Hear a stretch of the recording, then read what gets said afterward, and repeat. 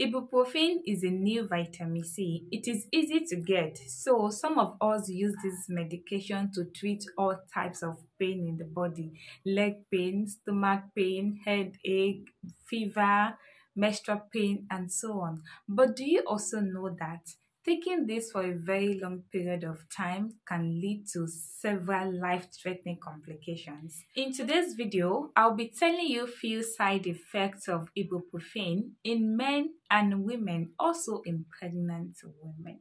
Ibuprofen is a non-steroidal anti-inflammatory drug that is used to relieve fever and mild pain. It works by blocking prostaglandin. Prostaglandin is a natural compound that sends pain signals. So the work of ibuprofen is to block this prostaglandin to suppress your pain. For some people, it's a first choice medication that they use to treat headache, fever, menstrual pain, or even toothache. But prolonged use of this medication can put your life at risk. It can lead to several life-threatening complications, which I'll be mentioning few of them to you in today's video. If it is something you're interested in, then stay with me to the end of this video. Among the few side effects of ibuprofen that I'll be mentioning to you today, the number one on my list is gastric ulcer. Yes, the common ulcer that you know. Prolonged use of non-steroidal anti-inflammatory drugs like ibuprofen, aspirin, even naproxen, they can affect your stomach lining. They can irritate your stomach lining and lead to wounds. That is what you call ulcer. So prolonged use of these drugs can lead to ulcer. They can cause ulcer. In fact, there is no doubt about this. It causes ulcer. Number two, if you already have ulcer and you're still taking these drugs, it can worsen your ulcer symptoms. That is, if you have ulcer, do not take non-steroid anti-inflammatory drugs. Do not take ibuprofen and the family, except if you're asked to under doctor's watch.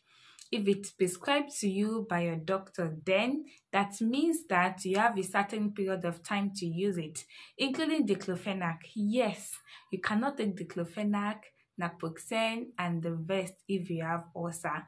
Taking this can worsen your ulcer. Number three, it can increase your risk of developing stroke.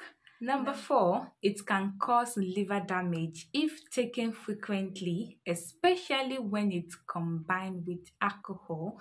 You that you cannot do without alcohol, or you constantly use alcohol to take your drug, remember this can lead to liver damage. Number five, it can lead to early miscarriage. And this is where I'll be talking about how ibuprofen is very dangerous during pregnancy. Taking ibuprofen in the early stage of pregnancy can lead to early miscarriage. Yes.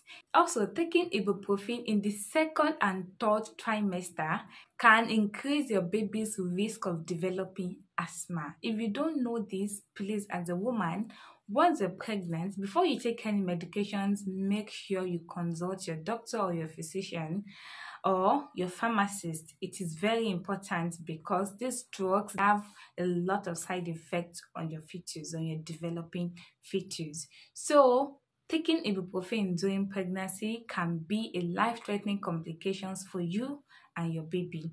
Furthermore, taking ibuprofen in the third trimester can lead to oligohydramnios. Oligohydramnios is low level of amniotic fluid. If you're not familiar with the word, I'm going to remind you. Amniotic fluid is a fluid that surrounds your baby, your developing baby in the uterus. It's a very important part of fetus development, that is your baby's development, because amniotic fluid helps your baby to move. It regulates your baby's temperature and it prevents your baby from infection. So low level of this amniotic fluid can increase your risk of CS, cesarean section, can lead to miscarriage, stillbirth, fetal growth restriction, that is your baby will not be able to develop very well. It can also lead to poor lung development and premature labor. So you can see how much ibuprofen can affect you and your baby. So ibuprofen during pregnancy is very risky. Ibuprofen can also decrease blood flow to your baby's kidney and to other important structures in your baby. Before you take any medication during pregnancy, I suggest you consult your physician. If you find this information really helpful, kindly like and subscribe to my channel. Share as well. If you have any comment, drop it in the comment section below. I will see you guys in the next one. Thank you.